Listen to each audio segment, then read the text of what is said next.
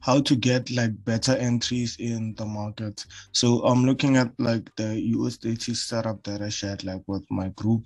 And then as you can see here, the only thing that you need is a plan around like your entries. You don't need like too many entries. So on this one, it's a break and retest entry, but I filtered it on the M15.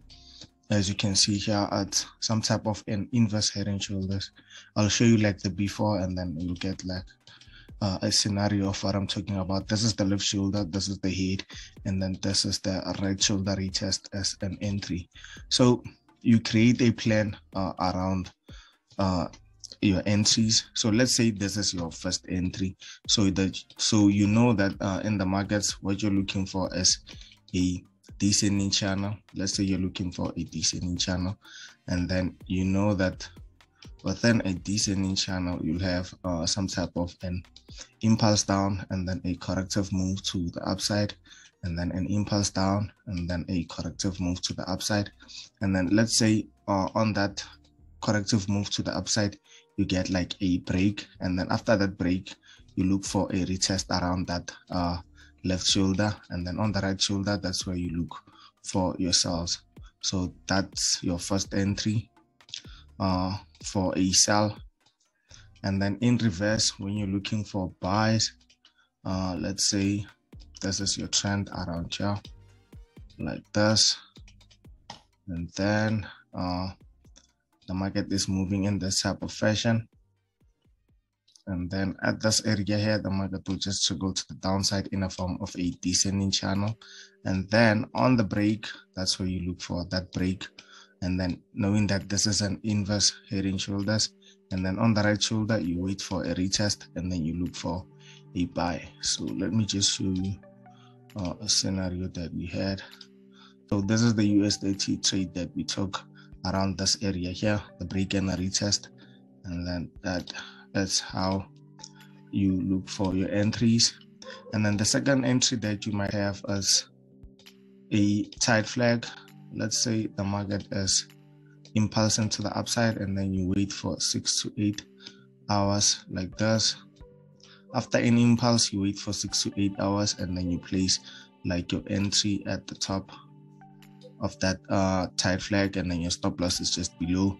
And then what you're waiting for is the market to take you into the trade in a buy. And then same in reverse, if you're looking for sells, wait for an impulse down, and then the tight flag 6 to 8 hours. And then what you do is that you place an entry below structure, stop loss just above, and then you wait for the market to take you into the trade. So let's look at GBP USD. And then let me switch to the 1 hour chart, just show you the entry that I'm talking about. So on the daily, you know that the overall trend is to the downside. As you can see here, this is the overall trend around here. And then now we are at the low. We are at the lows, and then you buy low, and then you sell high. So you're at the lows, which means you're looking for buys up until this area here. So let me just remove those. Then let's get to the entry type. So on the entry type, you'll see that this is an impulse correction around here. Then I waited for the break, and then this is a retest in a form of a tight flag around this area here. Same scenario as I said, you look for the buy on the break, and then your stop loss is just below here. You just wait for the market to take you in. Let's say you have your first take profit around this area here, and then you're in a good trade. So let's look at NASDAQ, and then NASDAQ, same scenario like the USDT. Same scenario like the USDT. This is the descending channel that we were looking at. And then on the M15, that's where you filter the entry. As you can see here, this is where you got like the most touches. And then this is a retest, but in a form of a tight flag if you try and refine it on lower time frames. So you get like this type of entry, and then you look for a buy around this area here. So guys, if you want to filter out like your entries. You must focus like on a few entries. You just wait for the market to give you that type of entry, and then you enter. So this one here has like those two scenarios in one. You have like the inverse head and shoulders around here, and then you also have like the type flag, and we are already about to hit like TP2 around here. So you have like two scenarios. You have like the left, and you have the head, and then you have the right shoulder retest, and then you have the type flag. So you can choose like on these like scenarios which one you would like best. You would like this entry for an inverse head and shoulders. Let me just draw out that scenario nicely. So let's say the market is moving in this type of fashion, and then around here, that's where the market stopped, and then you have your descending channel like this, and then after having your descending channel, and then this is where you'd have your zone around here. And then for you to enter the markets, what you wait for is very simple. You just wait for the market to break this area, come back and retest, and then that's where you look for your buy. You look for your buy after that retest in a form of a candlestick confirmation, and then a candlestick confirmation that you can use as an evening star or an engulfing candlestick pattern. And then you look for your stop loss just below here, and then your first take profit is around maybe a sensitive area here, and then your second take profit maybe at the 90% rule. So this is the first scenario, and then in a form of a sell, and then in a form of a sell, the market will be moving in this type of fashion, and ascending channel like this, and then the market will be playing around this area here. And guys, you have to be like disciplined when you're entering like these trades. You just have to wait for all those scenarios to stack up in your favor, and then that's when you can take an entry. Don't take early entries out of FOMO or thinking that you'll miss a trade. If you miss a trade, you can just wait for another one. So let's say the market is moving in this fashion, and then you look for your zone around this area here, knowing that the market, after the market breaks like this area here, it will come back and retest, and then that's where you look for your sells after the retest around here. Even if you don't get a retest, just wait. The market may come back into that area and retest, and then you look for your sell, and then your first take profit at a sensitive area here, just because it became a resistance and then turned into a support.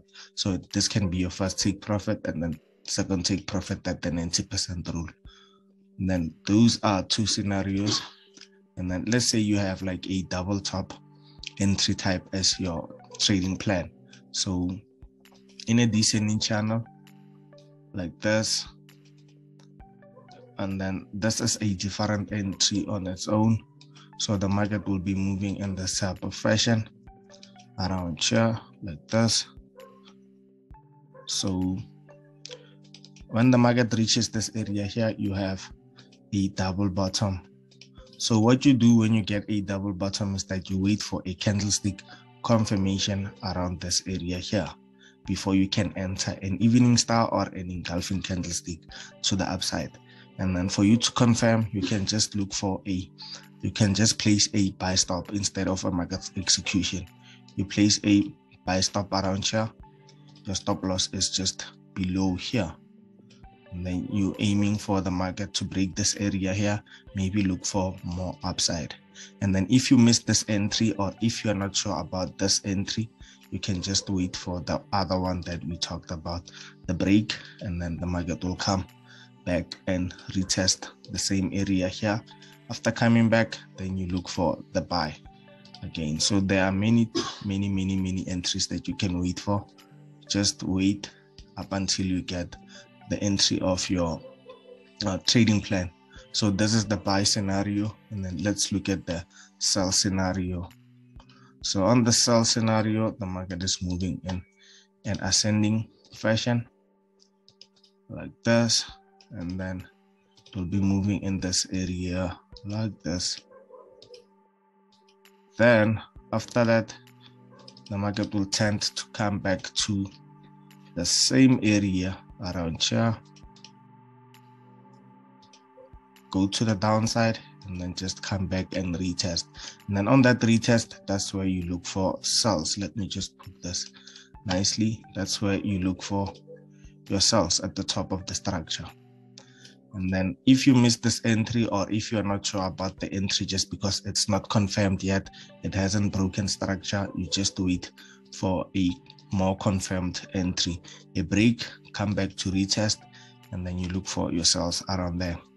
So guys, that is it for today's video. And then if you didn't understand, you can just drop a comment and then I'll try and explain. And then if you want a part 2 of this video, click the like button and comment part 2 in the comment section. Peace.